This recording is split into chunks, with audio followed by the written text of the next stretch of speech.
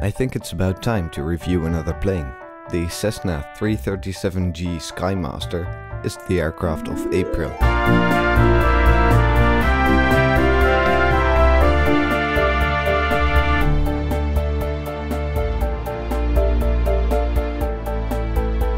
Starting off with the exterior model of this Cessna, you can see it looks very nice.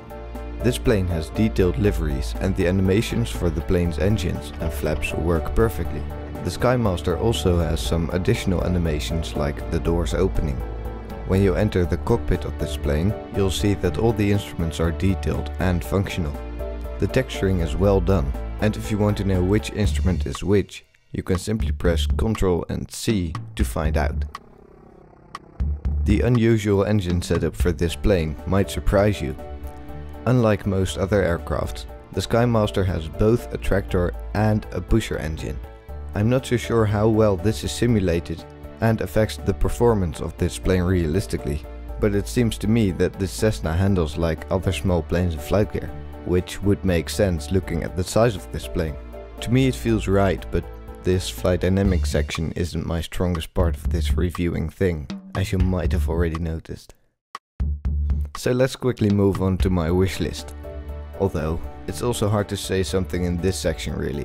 It seems like the developer is still working on improving the cockpit instruments, and besides that, there's really not a big thing that's obviously missing. I think I would like to see a system failure menu.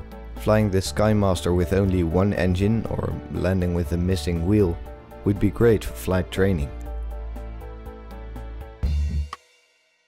Take a listen to these engine sounds for a second.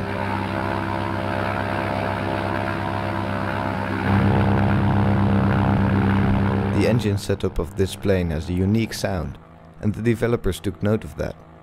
I think this sounds pretty cool. I've so far enjoyed doing small flights with this plane in FlightGear a lot. That's why I would recommend doing short flights like this one, from the island of Saba to St. Bart's, or maybe some other Caribbean islands.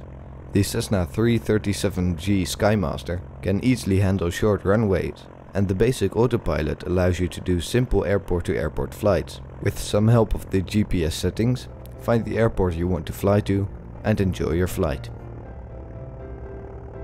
I hope you liked this aircraft review.